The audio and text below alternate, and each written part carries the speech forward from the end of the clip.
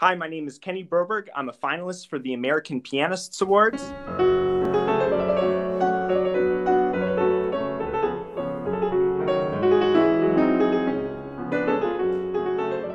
Well, one of my first memories of music was listening to opera with my grandfather. He's Italian heritage, and was born in Italy, so he had a lifelong love of opera, and we would watch the Three Tenors, those old with Zubin Mehta conducting, and I was really into that when I was like 2 or 3 years old, something crazy like that.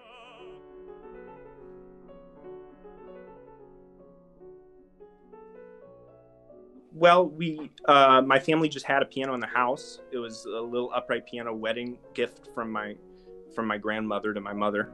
And so I started fiddling around with it. I actually started on violin first because my brother was already playing the piano. So my parents were like, okay, let's give him something different. But I always really gravitated towards the piano, because especially when you're young and just starting, it's so much easier to make a better sound on the piano. You're really like squeaky on violin and stuff, and it's just not as pleasant.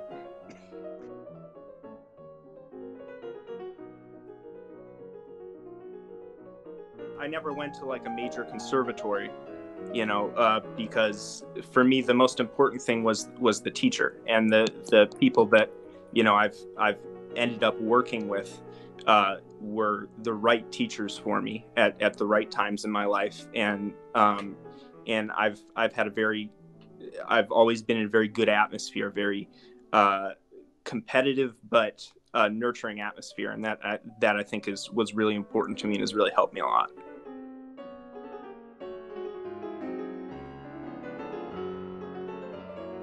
Coming out of high school, my first college teacher, Nancy Weems, was absolutely the perfect teacher for me at the time, because she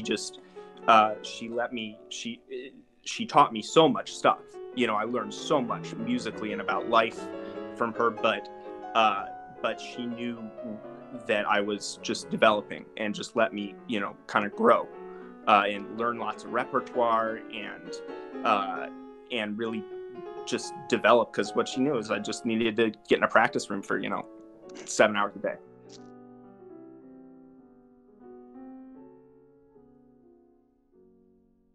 I've been to Australia, China, Russia is a very interesting place to play. There's so much to see, and that's one of the best things about being a concert artist, is that you get to travel all over, and I've seen so many places that I would have never gotten the opportunity to see without this.